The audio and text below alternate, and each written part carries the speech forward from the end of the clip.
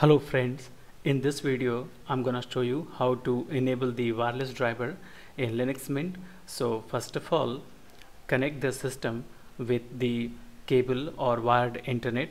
Next, click on the menu and search here driver manager. You can also find this in the system settings. So open this driver manager and give your password.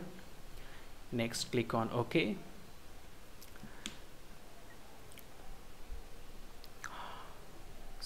So this is the driver manager. You have to simply select this bcmwl-kernel-source. Just select this and click on apply changes.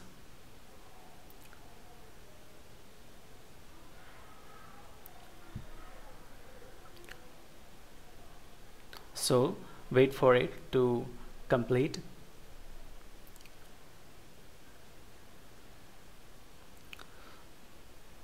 Now you can see this wireless driver is now working. I'm gonna close this. So that's all for now.